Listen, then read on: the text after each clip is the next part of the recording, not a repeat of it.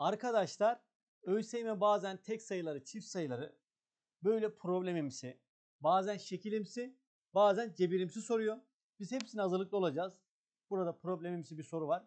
Bu soru tarzı da yine çok güzel bir soru tarzı. X tane sıranın bulunduğu bir sınıftaki Y tane sıranın her birinde 2 öğrenci, geri kalan sıraların her birinde ise 3 öğrenci oturmaktadır. Sınıftaki öğrenci sayısı Z olduğuna göre kaç tanesi kesinlikle çift sayıdır? Şimdi arkadaşlar şöyle bir hayal kurun. Bakın ÖSYM sınava girerken yanınıza bazı şeyler alabilirsiniz diyor. Mesela diyor ki sınava giriş kağıdı, kimlik, beyin, göz. Bu beyinle giriyorsunuz sınava. Yani ÖSYM beyni izin veriyor yani. Sınava girerken beyin sizde, tamam mı? Şimdi bu beyin sizde olduğu için şöyle basit bir örnek verin kendinize. Mesela şöyle 3 tane sıra olsun. Mesela bunda 2 kişi otursun. Burada 2 kişi, burada 2 kişi. Burada kaç kişi oturuyor? 6. Nasıl buldun? 3 çarpı 2. Beyin sende ya, bunu örneğini kendin vereceksin. Ne yaptın?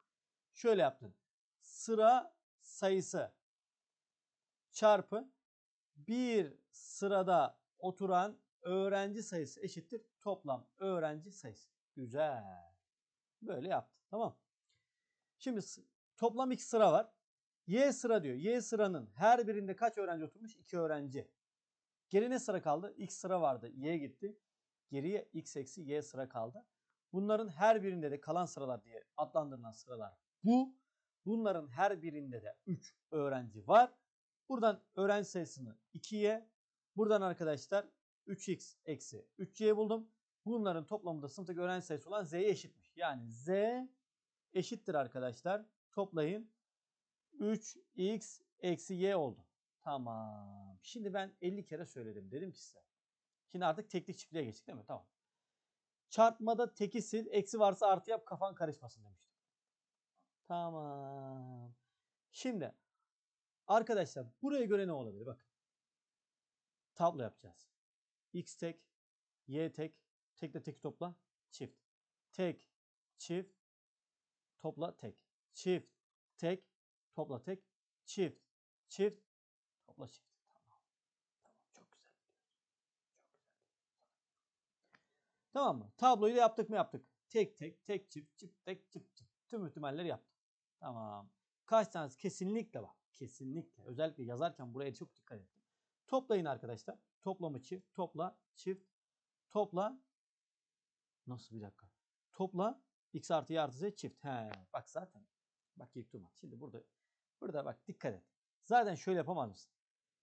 X artı y gördüğün yere z yazsan. Şuraya z yazsan koçum. Z ne yapar? 2z yapar değil mi? 2z her türlü çift değil mi oğlum? Burada tabloya bakmak zorunda mısın? Değil. Niye baktın? Daldım. Daldım ama artık insan. Dal değilim. Evet. O zaman bu kesinlikle çifttir. Doğru. Buradan da görülüyor yine. X çarpı y çarpı z. O da kesinlikle çifttir arkadaşlar. Çarptığımız zaman. Güzel. X çarpı y artı z. Bozanı bulayım direkt. Ha, buldum. Bakın çarpın. Yok bir dakika oğlum ya. X çarpı y. X çarpı y. Çarp, çift, tek ekle, tek. Her zaman çift olmuyor. Gitti. X çarpı z. Bak. Çarp, çift, tek ekle. Y ekliyorsun, tek. O da gitti. X artı y çarpı z. Y ile z'yi çarpalım. Y ile z'yi nerede çarpacaksın? Burada. Çarp, çift, tek ekle, tek. Gitti. X eksi y diyor. Arkadaşlar yani x eksi y'yi de direkt x artı y düşünün.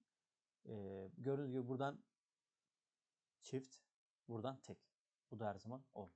Kaç tanesi? 1, 2. 2 tanesi. Cevabımız doğru mu? Anahtara bakacağım. Denizli mi bu sorumuzun cevabı? Denizli. Sorumuz nerede? YouTube hocam. Sayılar ve cebir DGS KP sayısı arkadaşlar burada. Bu konuda konu eksiğiniz varsa sayılar ve temel kavramlar 15 tane temel kavram konusu olan konuları ele aldığım bu ders notunu muhakkak ki çözün. Bu konularla ilgili deneme çözecekseniz de DGS 220 soru denememi muhakkak ki çözün. Üçünü çözün, işi bitirin. Bence güzel bir soruydu. Yorum yapmayan ayırıyor. Kendinize iyi bakın.